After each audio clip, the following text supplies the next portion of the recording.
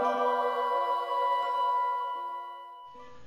again, this is Sheeb with the third video of my Tau army from start to finish. Today we gave the models a base and we also gave them a base coat. So let me walk you through what I did.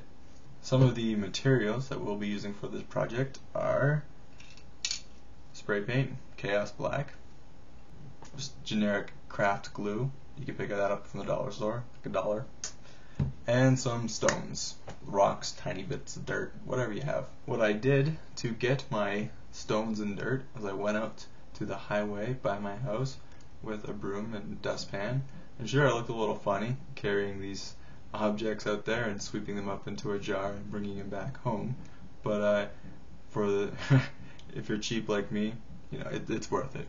Alright, so what I did after I collected these materials is I went out and bought some cheap glue from the dollar store, and I just put it on the base of the models, and then I spread it around with a Q-tip, or an old paintbrush works best, because then you can get into all the cracks and crevices and get really good detail without it being all up on your model's legs and what have you.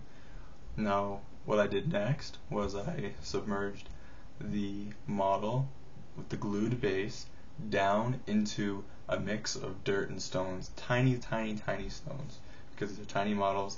Little stones look real big on a model, so I just wanted the little ones. Went down there, I just shook it a little bit, then knocked off the excess.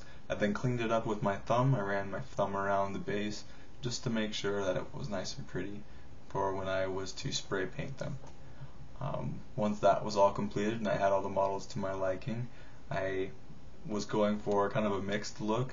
I didn't want to have too much on the base, kind of wanted to leave it almost really plain, but just have very minimal dirt and rocks on there. And I think I achieved that. So once I was happy with all my bases, I took them outside, laid them on some cardboard, and then I spray painted them all Chaos Black. Now, they will take 2 coats. The first time you spray, you don't necessarily get everything. For example, the gun drones, in order for them to be spray painted, you have to have them sitting or standing right side up, and you can't get at the bottom. So you spray once on top, flip them over, spray them again on the bottom.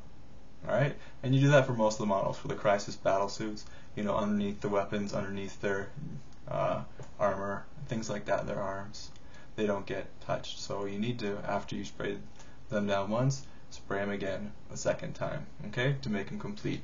Now, you generally will have to let them sit overnight. Gives you a much nicer paint job too. Always be sure to do it inside a well-ventilated area, or better yet, just go outside, okay?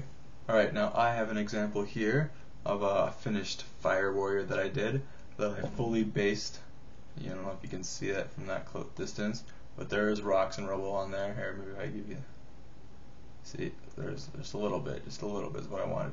Then I spray painted it, although I do need to take another coat to it, because if you notice, on the underside, there's not as much paint. Same thing with the underside on this side of the model. Still needs to be another spray. So I'll just lay them on their backs, give them a quick spray, and then same thing on their back tomorrow. Alright, thanks for watching. Stay tuned for video number 4, where we will be using liquid latex to apply to our models as a way to achieve a chipped or rusted or really worn down metal armor look. Alright, it's going to be great.